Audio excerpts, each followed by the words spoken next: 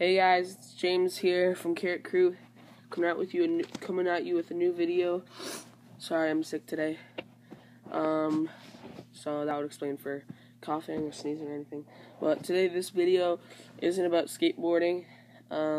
It's about my science project that me and Tyler Robertson made together. And yeah, basically what it is a low to high-powered Nerf gun or pellet gun. You can make it either one. So basically, I'm going to explain to you how this thing works.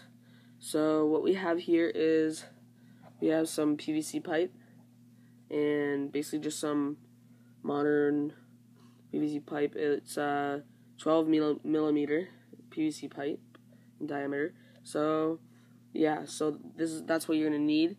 You're going to need a ball valve right here.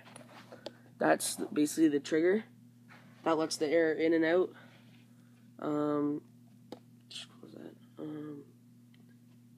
You're gonna need a bicycle pump to pump the air into a 2-liter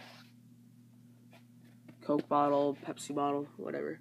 So those are what you need. You're also gonna need, if you're gonna make this, under this tape, under the electrical tape, there's plumber's putty, which basically it's putty that you put on, and then in an hour it turns to concrete. So it's plumber's putty under there, and then basically to make it airtight, we wrapped the whole thing everywhere where air could leak out. We wrapped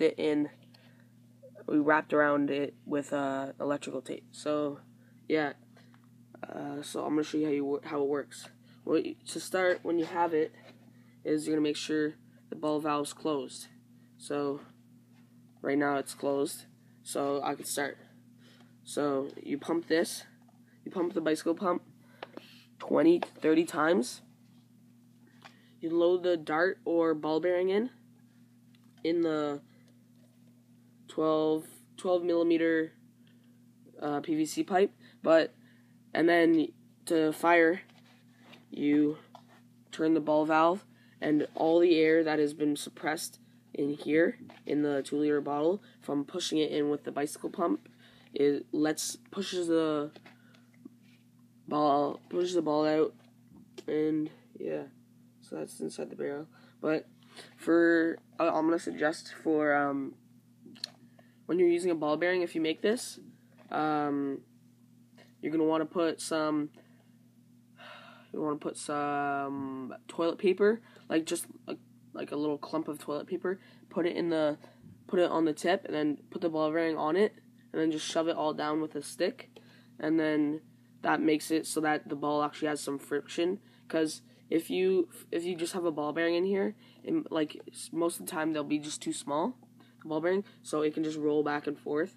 But you're going to want to have at least some friction inside the tube so that it has to push really hard to get it out. Airflow will push it out. So yeah, I would say that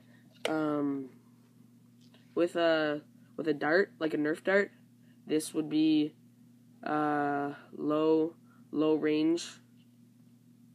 I mean, no, like this shoots up to, I think our farthest shot was around 35 feet with a Nerf bullet, and with